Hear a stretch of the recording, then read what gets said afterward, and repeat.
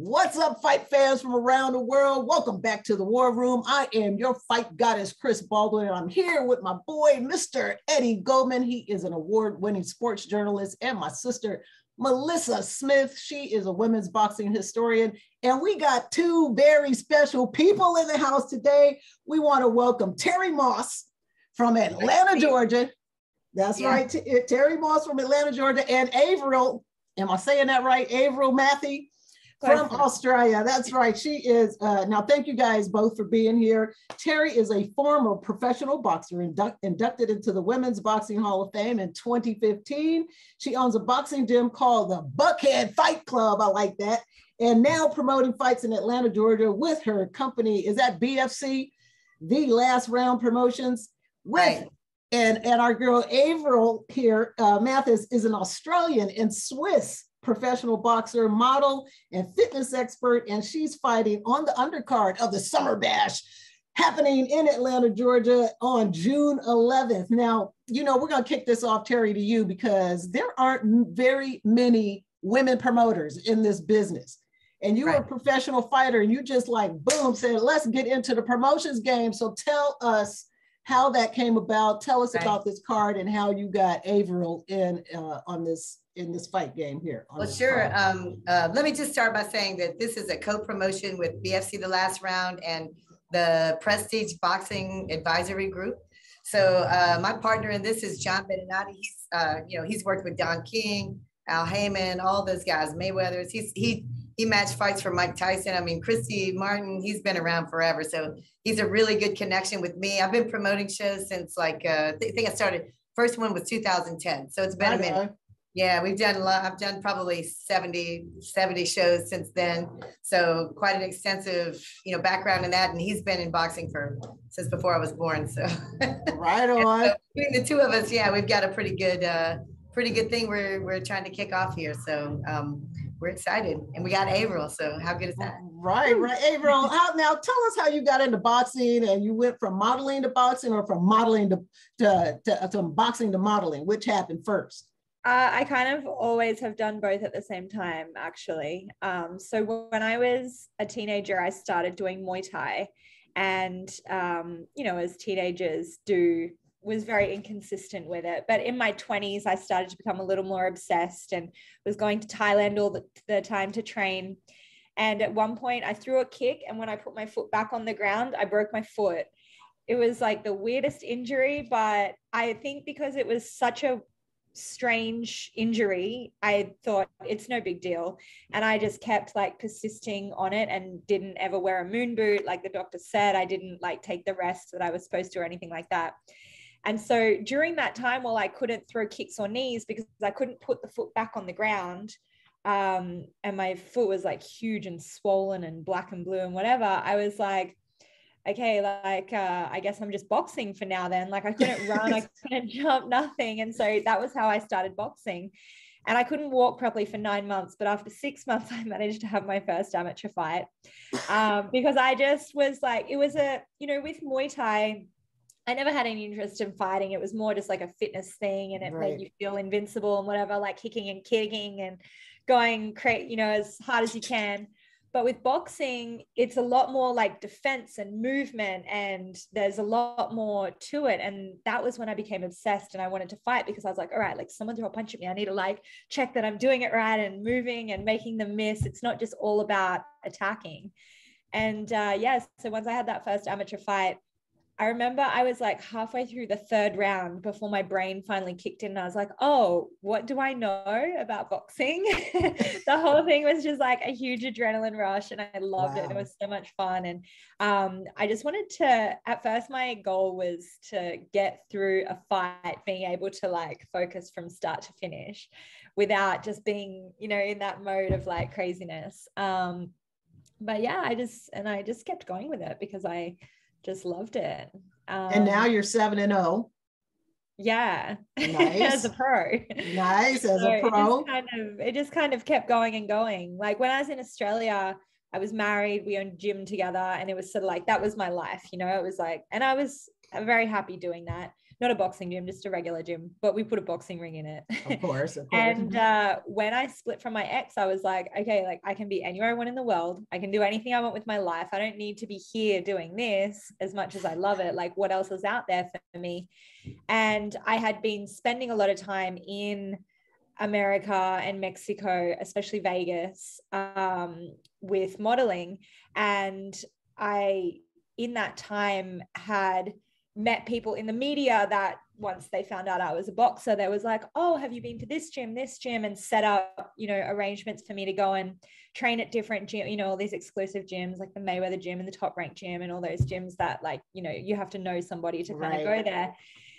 And in that, so Chris Algieri, who's actually helping coach me in this camp that I'm in right now, because my coach is in Australia, I met him in Vegas when he was in training camp to fight Pacquiao.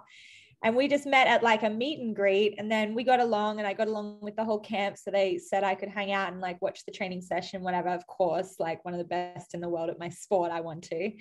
And yeah, we just like got along and stayed in touch. And then a couple years later, we ran into each other in the casino in Vegas, like just, you know, after I'd split from my ex and I was kind of like in this, oh, what am I going to do? And I knew I wanted to like take boxing seriously and just see how far I could go with it. Because in Australia, it's like, boxing is not a viable career. Like George Kambosos, who recently won all the belts at lightweight, except for one that he's about to fight for June 5th, I think.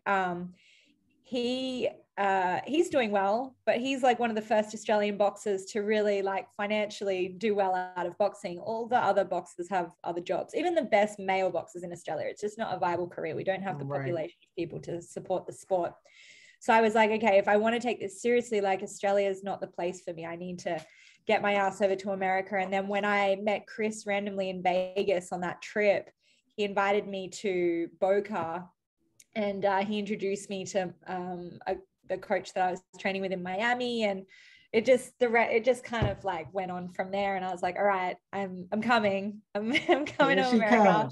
And yeah, I just figured it out, managed to get a visa for modeling, which was amazing. And yeah, just been boxing and modeling my way to where I am now. So. Are you planning on staying permanently in the United States, or have you figured that out at this point?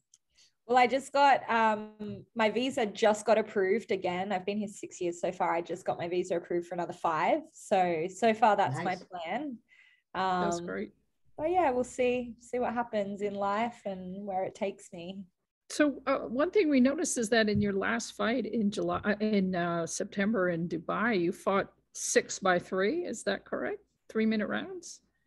I don't think so. I think it was 2 minutes. It was 2, because on the box record was listed as 3 minutes, so that's why we wanted to ask you. Oh. Yeah. This is news to me. And for this fight, right, it's listed as 3-minute rounds. So. Oh, really? Oh, I didn't know that. Well, that's something I need to know. I probably need to know that so I can let the commission know. We'll probably talk after to see what you prefer to do. So. Oh, okay. So you haven't fought professionally at 3-minute rounds yet?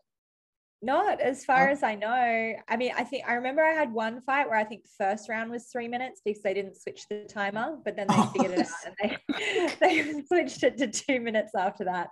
But other than that, I'm pretty sure I've always fought 2 minutes. Yeah. Yeah. I mean, I typically train for 3 unless I have a fight coming up, then I start training for 2, you know, just to get the conditioning. Why? Fight. Because in between fights, I want to focus more on conditioning. And I might not be training as hard. I might be focusing more on technical stuff. So to have that extra time is beneficial. But when I have a fight coming up, a 2-minute round is very different to a 3-minute round because you can sprint for 2 minutes. You can't sprint for 3 minutes. So, you know, in a 2-minute round, it's a lot more faster pace, a lot more action. You know, you have to, it's like training for a sprint race compared to training for a middle distance race. So you're actually, when you're doing the training, you're actually like now in camp, you're sparring at 2 minutes. 2 minutes, yeah. Which do you prefer? Because there's a debate. Different people have different opinions. Different sanctioning bodies have different opinions. If it were up to you, which would it be? 2 minutes or 3 minutes? 3 minutes.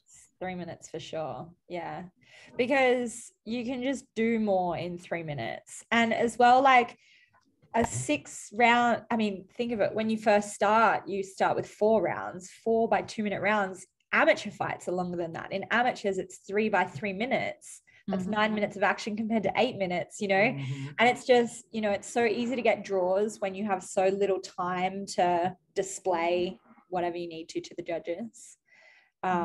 Which I don't like draws. I had one of them. It was very deflating after all the work. I mean, it's better than a loss, I guess, but still, it's like, it sucks. I've never understood why, you know, rounds aren't like the bouts aren't like odd numbers, like, you know, 7 rounds or 13 rounds or 11 rounds, you know, so there's a clear cut decision.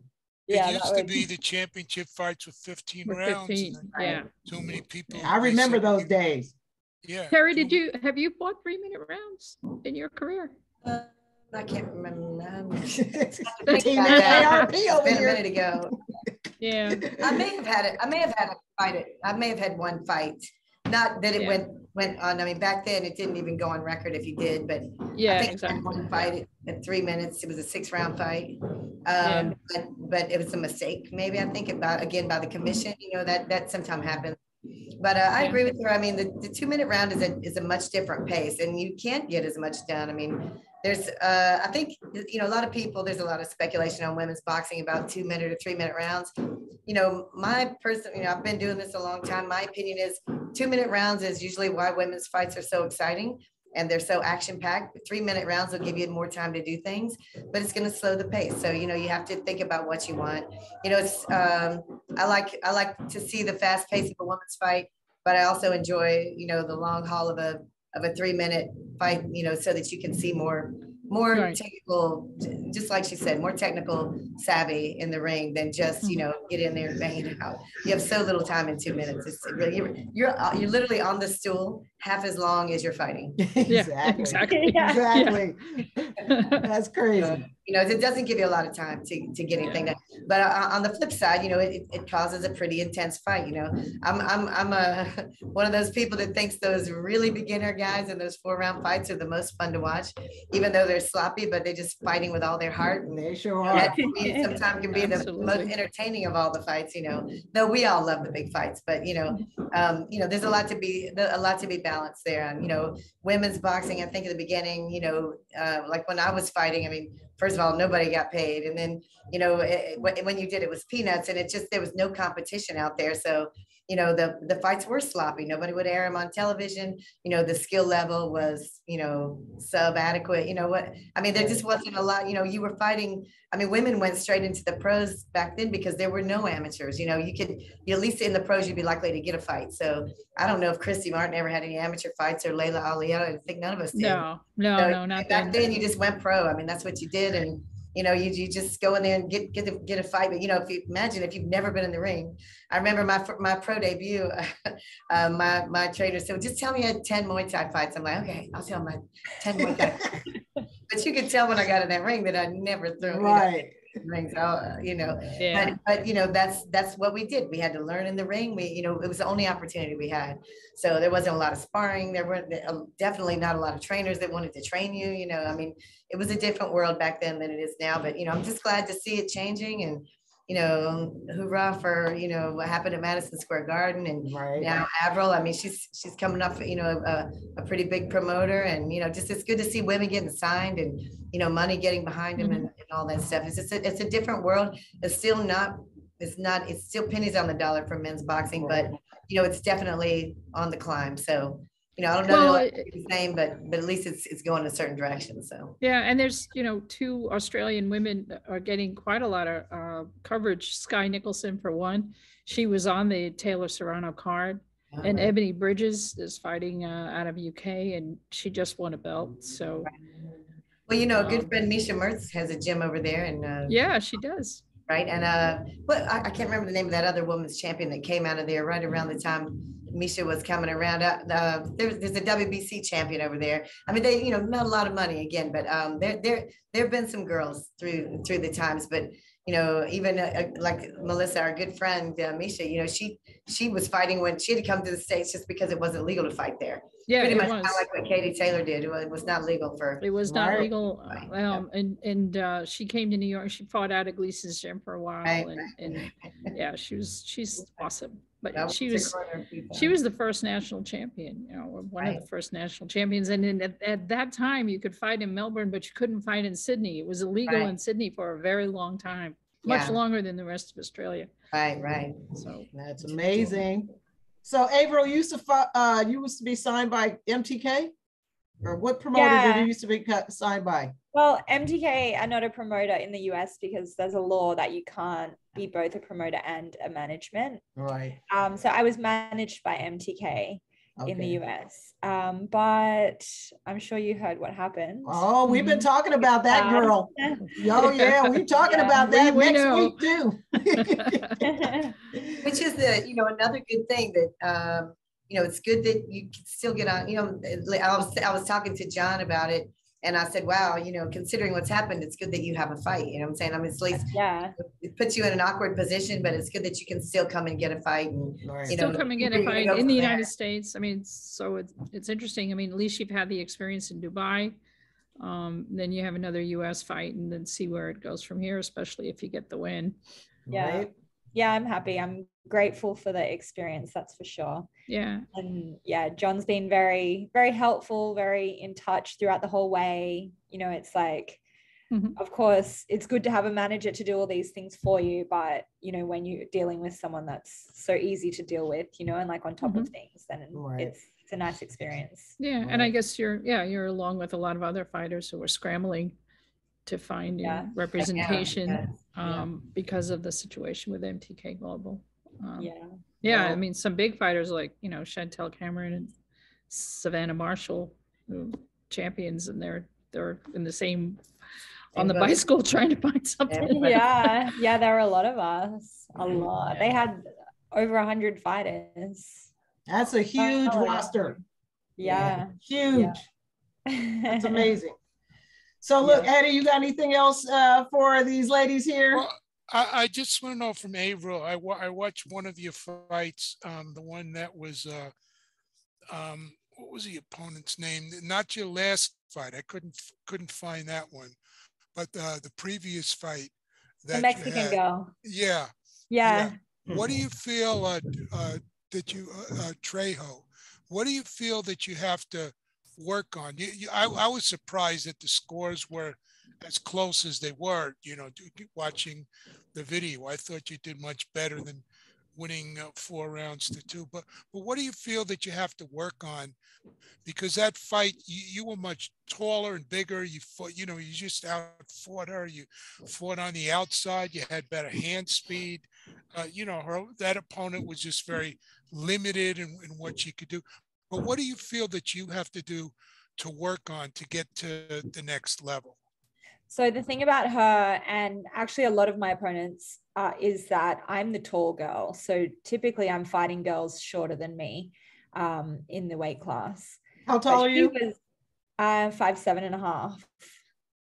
So for the weight class, I'm quite tall. I've never even fought anyone close to my height, but she was by far the shortest. Normally they're around like 5'4", 5'5", but she was like 5'1" or something. So she was tiny. And she fought small too. Yes, that was the thing. On top of that, her style was she would bend down literally and her head would be at my knees. Like, how do you throw a punch from there? But so, it was a good experience because it opened my eyes to like a new challenge, because I'm sure she's not going to be the last one that I get like that either. So that was cool. But one thing I've been working on a lot is not backing out tall, because that was something that I would do in that fight. Is I was like, okay, she's down there. And so when she would come at me, I was dropping my hands a little bit as well. She got me a lot with, I think it was like a left hook. But as I would come out tall, because I was like, oh, she can't reach me, but she'd be down here and she'd just be like launch up and over and like somehow land this punch from nowhere. Loop the right hand. Yeah, so I've been working on coming out like, you know, in a better position, more grounded in my feet, taking more angles rather than going straight back. Because yeah, when you fight against or even spar against a really much shorter person, sometimes for me anyway, I get into this bad habit of thinking like, oh, they can't touch me. And so I'll just like back straight out and up tall. So yeah, I've been training myself out of that habit for months, ever since that fight, actually. All right, correcting bad habits. Yeah, of course. And just, you know, keeping my elbows tight, because, you know, the body's right at a good spot for them, keeping my elbows tight and my defense tight, my hands up, especially when I get tired in those latter rounds. You know, just the little technical things that when you watch your own fight back, you're super critical of everything that you saw wrong. But yeah, I think I used my distance pretty well with her. And I landed a few good body shots with her as well. When I saw her punches coming, I was able to slip and get to her body nicely. But sometimes I smothered myself a little bit as well. I'd sort of come in and I'd get too close, which was to her advantage. So yeah, just been working on those things. Right on. Now this fight on June 11th, is there going to be a video or streaming of this fight? The one we just talked about, that I watched the video on YouTube, but it just looked like somebody at ringside with a phone or something, and I was getting seasick because of that. I had a friend of mine film it for me because I didn't know if there was going to be any live streaming or any video of the fight, and I like to have the video at least for myself, you know. So yeah, so this event will be broadcast live. Trying to think of the name of this company. I'm looking it up here.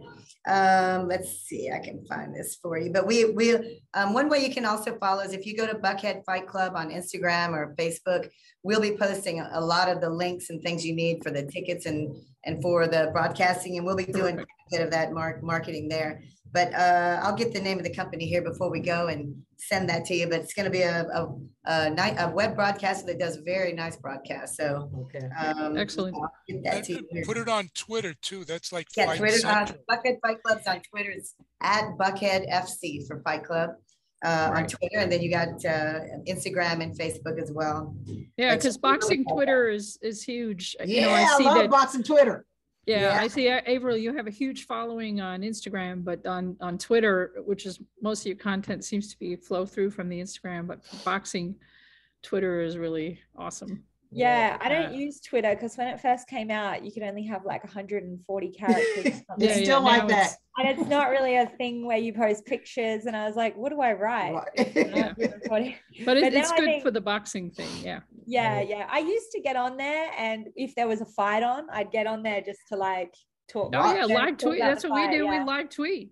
Yeah. And now I like to just focus on the fight and watch. Yeah. Hey Terri. So wait, the name of your promotions company, is it It's BFC for Buckhead Fight Club, the last round, and then but Prestige Boxing Advisory Group. It's a partnership. So got you. Don't forget John Beninati. Like I said, we're partnering together on this event. Yeah, we're really excited. The web address for the promotion is it's bxngtv.com, boxingtv.com. Right. And it might be boxing, BOX. B what? BX? There's BX, yeah. I think I don't know if they got that right or not. I'm looking on some of the stories that they've done on it. But yeah, either that is boxing. Let me take a quick peek. I should have been prepared for you guys. I apologize. That's okay. That's all right. We're We're War Room here. We just want to make sure that we want to make sure that everybody gets the right link and they can get tickets. They can watch your card and watch April, you know. Yeah, it's going to be a great broadcast. So these guys are really top broadcasters. So, and they're also, you know, I'm going to be doing one of my corporate fight night shows in October. We'll be broadcasting these guys too. So they do really good work. You guys will enjoy it. I want to see Meta versus Google. Yeah. Boom. Hey, that's one of my biggest shows. It's a big one, so I'm excited about that. They should both lose. Right. We hate them all. Yeah. All right. So look, Melissa, you got anything else for Avril or just, Terri? You know, wishing you the best of luck and in your camp. Hope it goes well, and hope you get a good opponent. And so knock her ass out. Get to the next level and you know, join your Australian boxing pals who are making a name for themselves in women's boxing right now. That'd be That's great. right. That's right.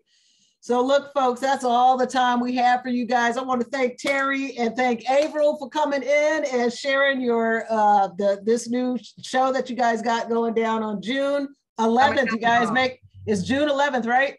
Yes, June 11th. All right, get your tickets. You follow Avril and Terri on Instagram because they don't like Twitter.